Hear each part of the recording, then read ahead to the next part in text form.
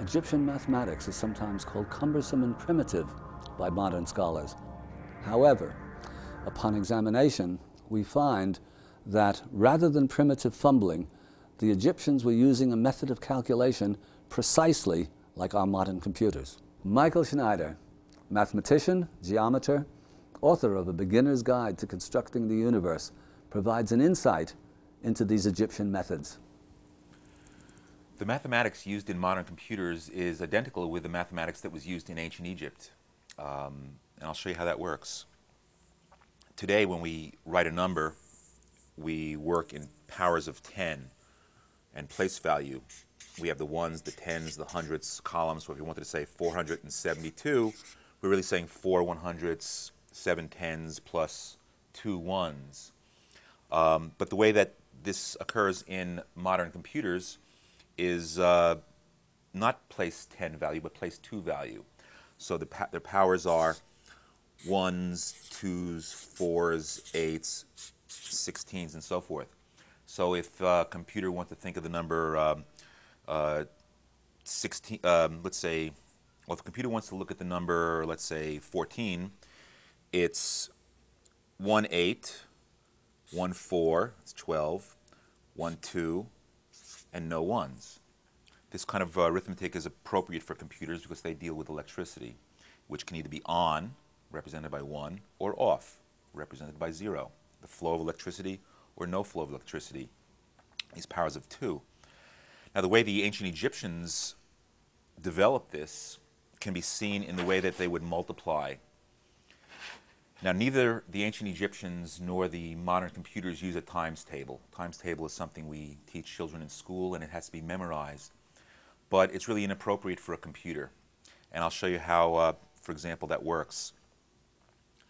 The modern computer designers, as well as the ancient Egyptians, were aware of a mathematical fact that any number can be shown to consist of the sum of powers of 2. What I mean by that is if we write the powers of 2, 1, 2, 4, 8, 16, and so forth, you notice there's a doubling going on.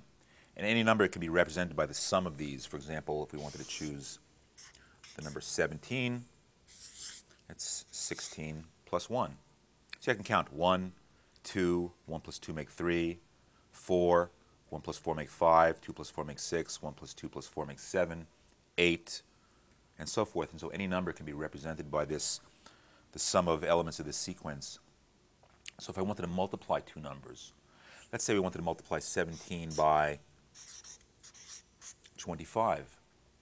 In order to multiply the way the Egyptians did and the way that computers do, all you have to know is how to double numbers like this and how to add two numbers together. No multiplication table needed to be memorized. So 17 times 25, I've identified the elements of 17 as 1 plus 16.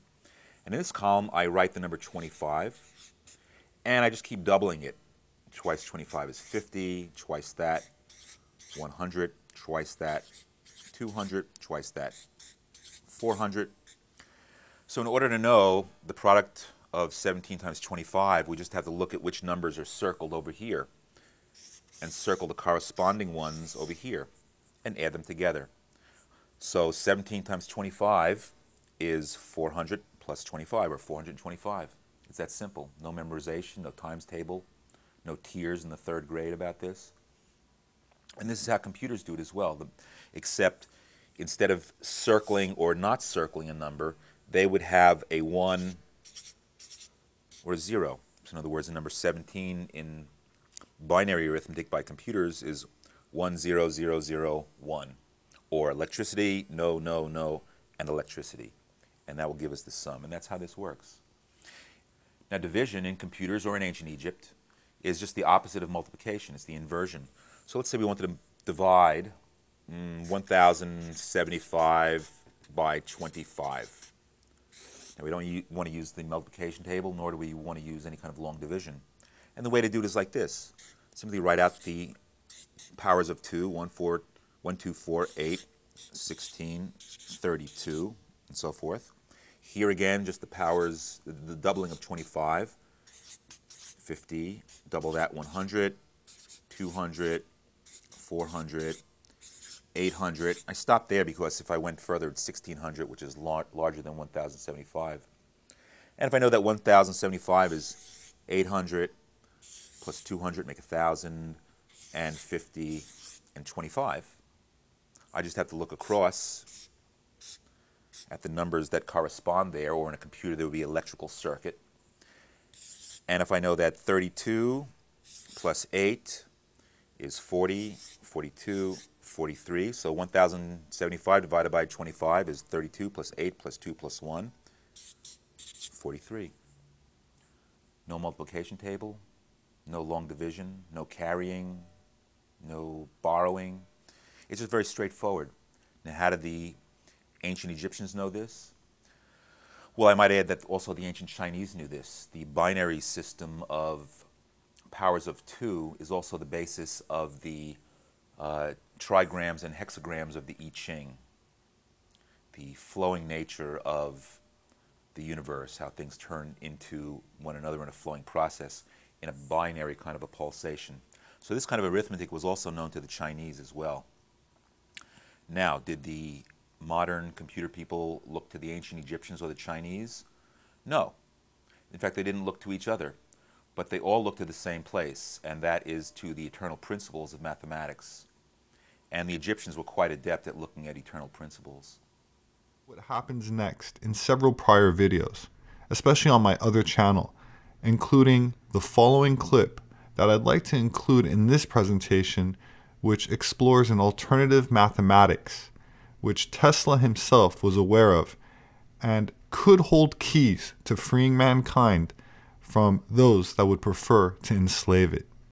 A vortex is most commonly defined as a mass of whirling fluid or air, especially a whirlpool or whirlwind, in which the flow rotates around an axis line. So it's a mass of something that spins around and pulls objects down into its center, or when the spin around the center draws the outside in. That's a vortex. And math is often defined as the science of numbers, quantities, and shapes, and the relations between them. So vortex-based mathematics can be understood as a new way of understanding numbers, not just as mere quantities, but where each has its own unique quality, archetype, and behavior. While several mainstream sources have denounced this idea, calling it New Age pseudomath, the truth is that this alternative form of mathematics is not new at all, and actually is quite ancient, with similar concepts having been found etched on Babylonian clay tablets dating back several millennia. This non-linear, holistic view of math was also revered by none other than Nikola Tesla, who famously stated that, quote, "If you knew the magnificence of the 3, 6, and 9, you would have a key to the universe," end quote. Tesla believed that numbers had extreme importance, and so did the ancient Greek philosopher Pythagoras, who around 500 BC was famously quoted as saying, "All is number." The basic principle of vortex math is that all numbers can be reduced down to single digits, from 1 to 9, and this form of reduction is common in many forms of occult practices, commonly referred to as numerology, which is any belief in the divine or mystical relationship between a number and one or more coinciding events. It's also the study of the numerical value of letters in words, names, and ideas, and often associated with astrology or Kabbalah, where letters are assigned a numeric value. That said, the process of reducing a number down to one digit between 1 and 9 is also common practice not only in numerology, but also in mainstream science, such as with computer programming. So, for example, a number such as 12 would be reduced to 3 by adding 1 plus 2. The number 10 would be reduced to 1 by adding 1 plus 0. The number 99, for example, would be reduced by adding 9 plus 9, making 18, and further reduced by adding 1 plus 8, giving us 9. Understanding this principle, let us now apply this number 1 through 9 to a circle, a concept that was made famous in modern times by a gentleman named Marco Rodin, but which, as I said earlier, is actually very ancient. Notice the lines in the center, which resemble the Volkswagen logo, and the special relationship between 3, 6, and 9, which we will get into later. Let us start with the number 1. When we double the number 1, we get the number 2, which is connected here with a line.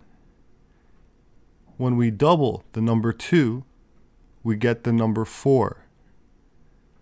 When we double the number 4, we get the number 8. Doubling the number 8 gives us 16.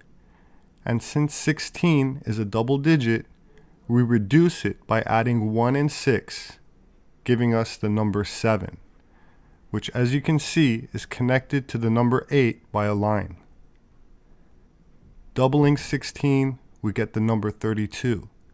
And after reducing 32 by adding the 3 and the 2, we get 5, which is the next number connected to the 7. When we double 32, we get 64. We then reduce that by adding the 6 and the 4, which gives us 10. So we reduce that by adding the 1 and the 0, leaving us with 1. And we're back where we started. So there's a parallel between 64 and 1 when it becomes whole again, or a single unit. This is why 64 is the complete cycle for the Mayan calendar or the I Ching. Also, there are 64 possible patterns for a codon in DNA. This doubling, or geometric progression, is commonly found in nature and was understood by the ancients. Now, if we go backwards, meaning reduce the number 1 by half, we would get 0.5, which translates to 5. If we reduce 0.5 in half, we get 0.25. And after adding the 2 and 5, it leaves us with 7. Reducing 0.25 in half gives us 0.125. And adding 1 plus 2 plus 5 gives us 8. Reducing 0.125 in half gives us 0.0625. And adding 0 plus 6 plus 2 plus 5 leaves us with 13. And adding 1 and 3 gives us the number 4. Half of 0.0625 is 0.03125. And adding 0 plus 3 plus 1 plus 2 plus 5 gives us 11. Reducing 11 by adding 1 plus 1 leaves us with the number 2. And finally, half of 0.03125 is 0.015625. And 0 plus 1 plus 5 plus 6 plus 2 plus 5 equals 19. 1 plus 9 equals 10, and 1 plus 0 gets us right back to 1 and where we started. This cycle of doubling each number or reducing each number by half works with any variation of the number you start with. So for example, if you start with 100 instead of 1 and reduce it in half or double it and follow the procedure we just did, you will find it works out perfectly. You may have also noticed that the pattern skipped the numbers 3, 6, and 9, the numbers that Nikola Tesla said were the key to the universe. When the number 3 is doubled, we get the number 6. When 6 is doubled, we get 12, and 1 plus 2 is 3.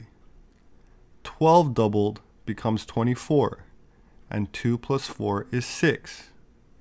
24 doubled is 48, and 4 plus 8 is 12, with 1 plus 2 bringing us back to 3. 48 doubled is 96, and 9 plus 6 is 15, with 1 plus 5 giving us 6. So no matter how often you double the 3 and the 6, or half them, you will find the oscillating back and forth between each other. Half of 6 is 3, half of 3 is 1.5, and 1 plus 5 is 6. Any variation will work. Half of 30 is 15, and again, 1 plus 5 gives us 6. So there's a very special relationship between 3 and 6, a back and forth cycle which none of the other numbers share. This finally brings us to the number 9, which is also sacred in Taoism, and we will now see why. What happens when we double the number 9? 9 becomes 18, and 1 plus 8 is 9. 18 doubled is 36, and 3 plus 6 is 9.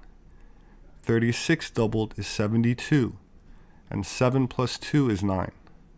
This goes on indefinitely. What happens when we half 9?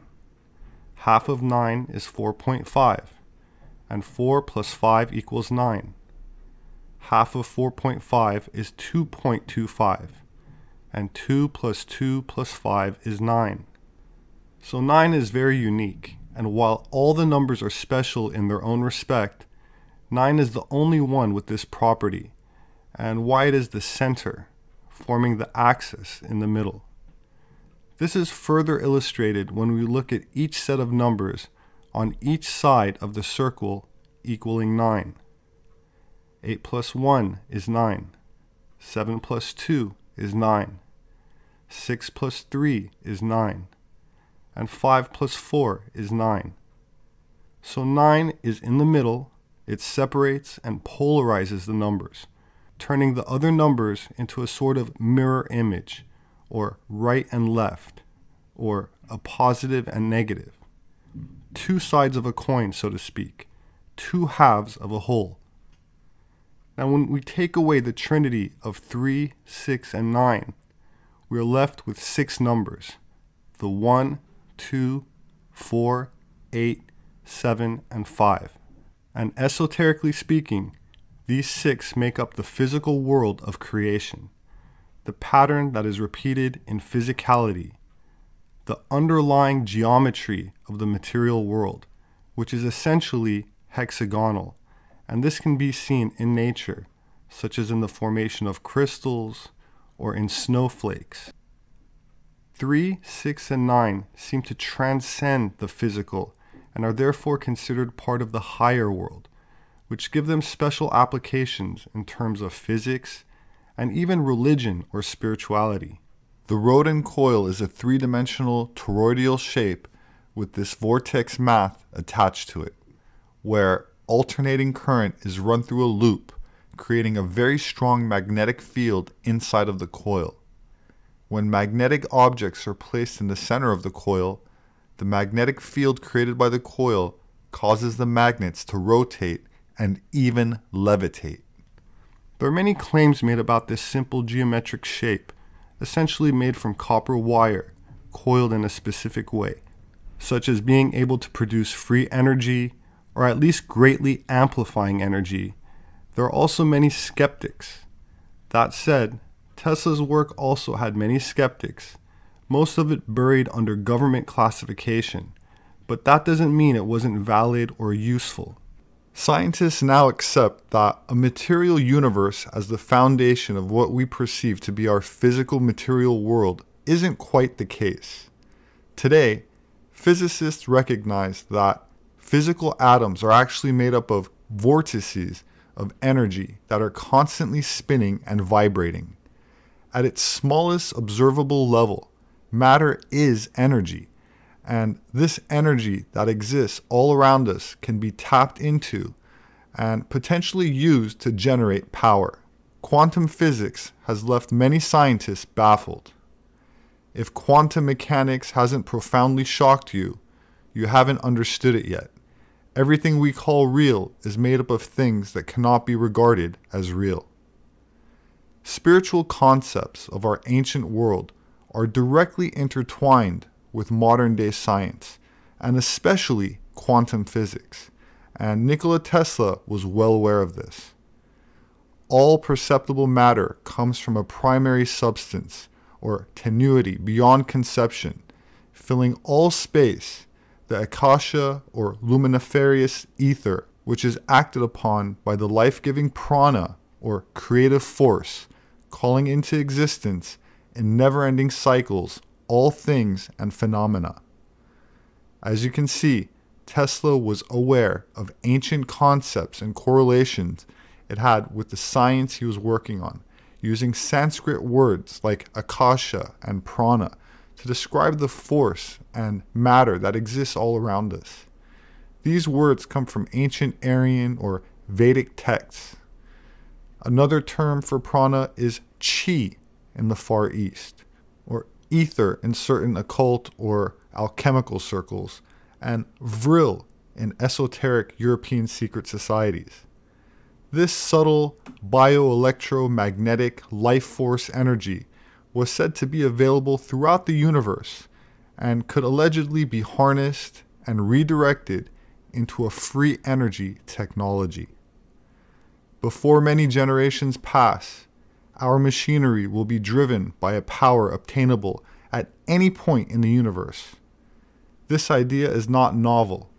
We find it in the delightful myth of Antheus, who derives power from the earth. We find it among subtle speculations of one of your splendid mathematicians. Throughout space, there is energy. Is this energy static or kinetic? If static, our hopes are in vain. If kinetic, and this we know it is, for certain, then it is a mere question of time when men will succeed in attaching their machinery to the very wheelwork of nature.